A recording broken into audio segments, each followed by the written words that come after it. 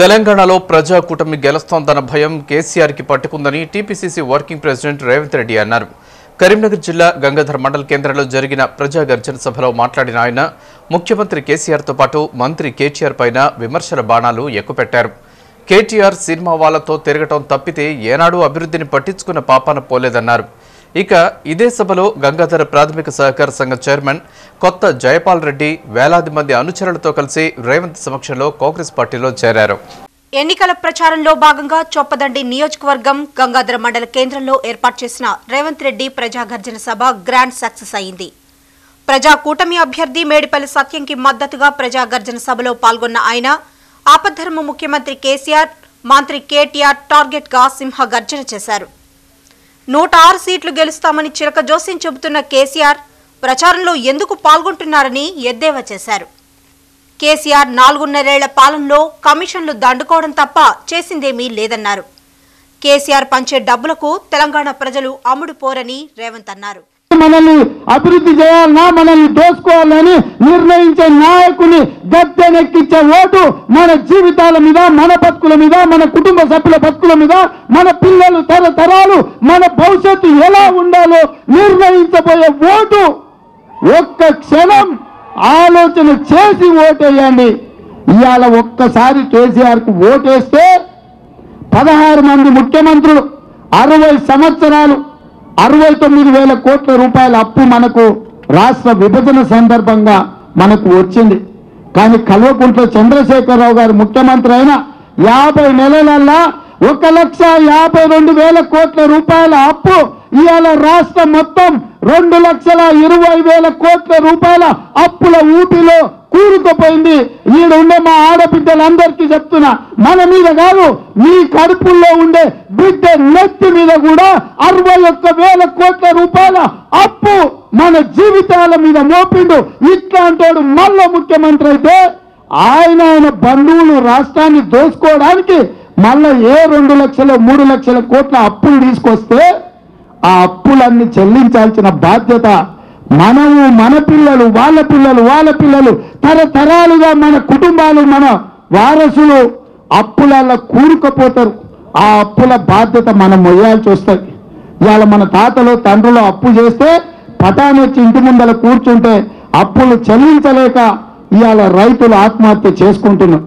అలాంటిది ఒక దుర్మార్గుడు, ఒక అవినీతి పరుడు, ఒక ఆలోచన లేని వ్యక్తి ఈ రాష్ట్రానికి ముఖ్యమంత్రి అయితే ఆ ముఖ్యమంత్రి పదవి మనమే ఇస్తే ఇవాళ మీరు ఒకవేళ తప్పి టీఆర్ఎస్ కు ఓటేస్తే మనల్ని దోసుకోవడానికి లైసెన్స్ ఇచ్చినట్టుగానే చంద్రశేఖరరావు గారు చెలరేగిపోతాడు. కాబట్టి మిత్రులారా ఆలోచన చేయండి, ఆలోచనతో ఓటు వేయండి. ఇవాళ వేసే ఓటు కేసీఆర్ మీద వేటు కావాలి. ఇవాళ తెలంగాణ సమాజం అంతా నిటారుగా నిలబడి నికార్స్గా ఓగకుండా కేసీఆర్ కు లొంగకుండా నిటారుగా నిలబడి కేసీఆర్ పతనానికి పనికొచ్చే ఓటు ద్వారా కేసీఆర్ మీద వేటు వేయాలని చెప్పి తెలంగాణ సమాజానికంతా నేను విజ్ఞప్తి చేస్తున్నా. మరోవైపు ఆపద్ధర్మ మంత్రి కేటీఆర్ పైన తీవ్రంగా మండిపడ్డారు రేవంత్ రెడ్డి. కేటీఆర్ సినిమా వాళ్లతో చెట్టాపట్టాలేసుకొని తిరగడం తప్ప ఏనాడు అభివృద్ధిని పట్టించుకోలేదన్నారు. ప్రజా కూటమి అధికారంలోకి వస్తుందన్న భయం తండ్రి కొడుకులకు పట్టుకుందని ఎద్దేవా చేశారు. కార్యకర్తల కోసం ఎంత దూరమైనా వెళతానని వ్యాఖ్యానించిన రేవంత్ కూటమి అభ్యర్థి మేడిపల్లి సత్యాన్ని గెలిపించాలని కార్యకర్తలకు పిలుపునిచ్చారు. మేమిచ్చిన పార్టీ, మేమిచ్చిన రాష్ట్రానికి నీలాంటి దగులు బాచోడు ముఖ్యమంత్రి కావడానికి కూడా రాష్ట్రం ఇచ్చింది మేం కాదా? ఇవాళ కాంగ్రెస్ ఏం చేసిందని నువ్వు అడుగుతావా? ఎంత ధైర్యం బిడ్డ నీకు? నిన్న పోసుకొని మాట్లాడుతున్నావా? ఆనాడు ఎత్తిపోతల పథకం అంటే అదేందో అనుకున్నాను నేను, మా మృత్యుంజయం పంతులు. ఎందుకంటే ఆ మొదట్లో మేము కూడా నా ఉద్యమం అప్పుడు ఎత్తిపోతల పథకాలు తెలంగాణకు బాగుంటాయని.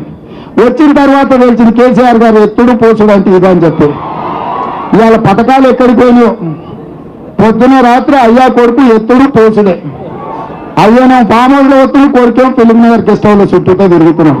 ఇట్లాంటి ఈ రాష్ట్రానికి అవసరమా? ఏందో ఆయన సాధించింది సినిమా వాళ్ళతో దోస్తాను తప్ప కేటీఆర్ ఏమైనా సాధించింది ఉందా?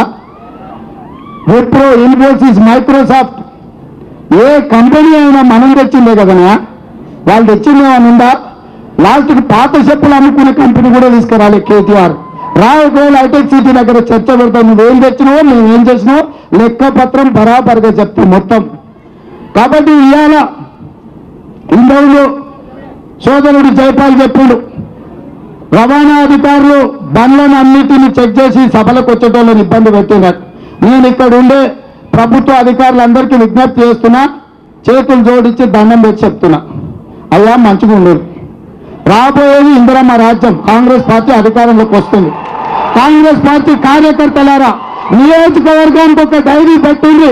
ఎవరెవరైతే అధికారులు ఇవాళ అధికార దుర్వినియోగానికి పాల్పడి కేసీఆర్ బానిసలుగా కేసీఆర్ మోచేతి నీళ్లు తాగేటోళ్ళుగా పనిచేస్తారో ఒక్కడొక్కడిని 12 తారీఖు తర్వాత శంకర్గిరి మాన్యాలు పట్టిస్తా.